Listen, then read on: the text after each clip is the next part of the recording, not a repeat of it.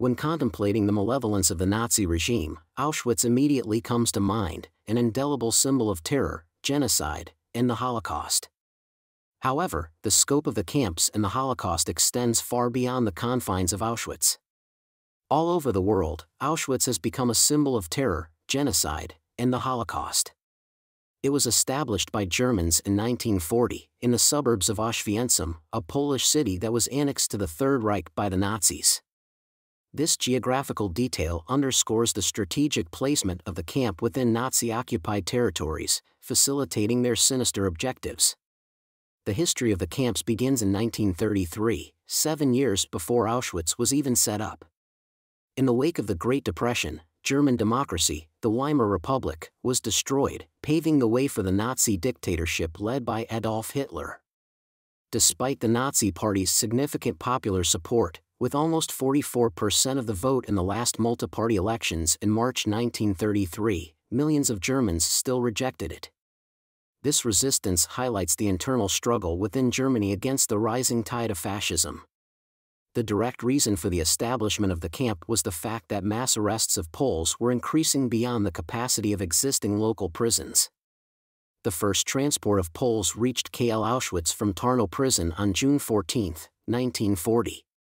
This influx marked the initial chapter of Auschwitz's dark history, setting the stage for the atrocities that would unfold within its confines.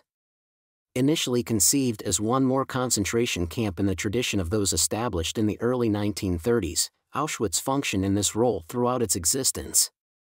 However, beginning in 1942, it transformed into the largest of the extermination centers where the Endlösung der Judenfrage, the final solution to the Jewish question, the Nazi plan to murder European Jews, was carried out.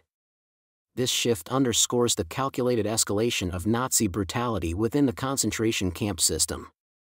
The Germans isolated all the camps and subcamps from the outside world and surrounded them with barbed wire fencing. All contact with the outside world was forbidden. However, the area administered by the commandant and patrolled by the SS camp garrison went beyond the grounds enclosed by barbed wire.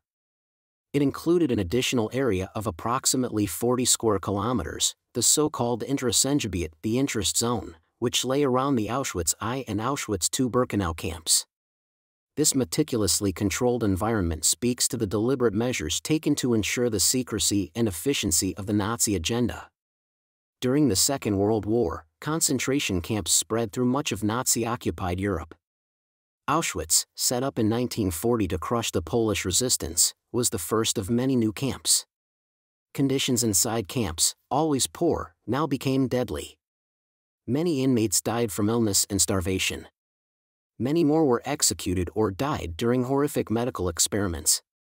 The proliferation of camps across Europe highlights the systemic nature of Nazi oppression, impacting diverse populations. From 1942, the camps participated in the Holocaust. Most of the 6 million European Jews murdered by the Nazis died outside concentration camps, shot or gassed on the killing fields of Eastern Europe. Still, the single most lethal site of the Holocaust was a concentration camp, Auschwitz. Here, the SS killed some 1 million Jews, most were murdered on arrival in gas chambers. The staggering scale of extermination emphasizes the need to recognize the Holocaust as a multifaceted tragedy that unfolded on various fronts. The end came in the first months of 1945 when Allied troops conquered what was left of the Third Reich. But liberation came too late for many concentration camp inmates. Between January and May 1945, when Germany capitulated, an estimated 300,000 prisoners died.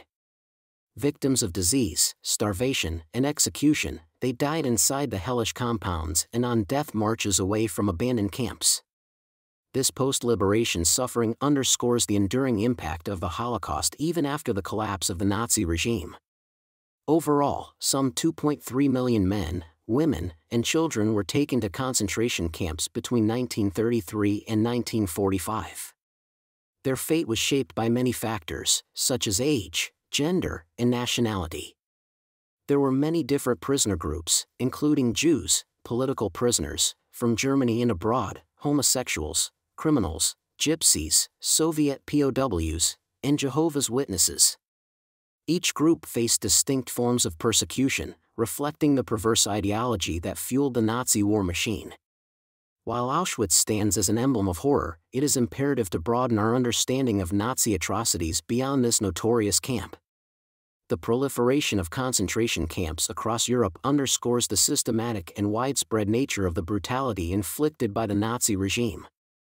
Each camp bore witness to a unique set of horrors, reflecting the diversity of victims and the ghastly experimentation conducted by the Nazis.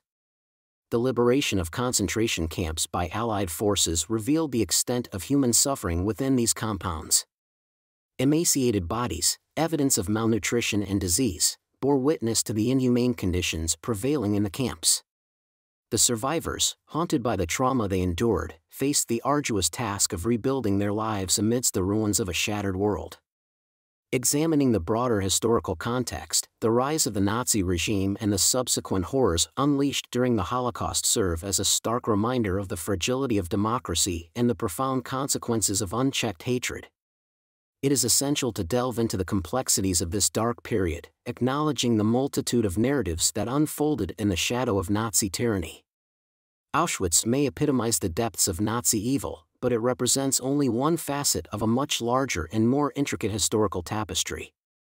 By exploring the expansiveness of the concentration camp system and the multifaceted experiences of its inmates, we gain a more comprehensive understanding of the atrocities committed during this harrowing chapter in human history.